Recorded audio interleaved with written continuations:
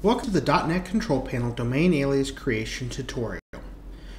A domain alias is a domain name that points to an existing website. For example, my current website is howsthatplace.com. If I wanted to also make howsthatplace.mobi point to the same website, I would need to use a domain alias. To begin, I'll access controlpanel.howsthatplace.com.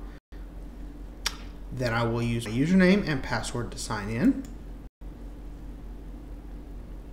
And for my dashboard, I will select Domains. Now I will click Add Domain. As you can see here, I already have howsthatplace.com set up. I'll click Domain Alias.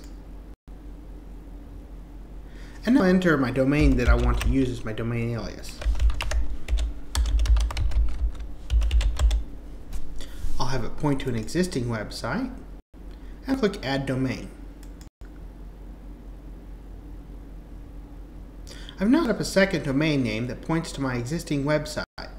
So a user can now access my domain name or my website using howsthatplace.com or howsthatplace.mobi. Both will go to the same website.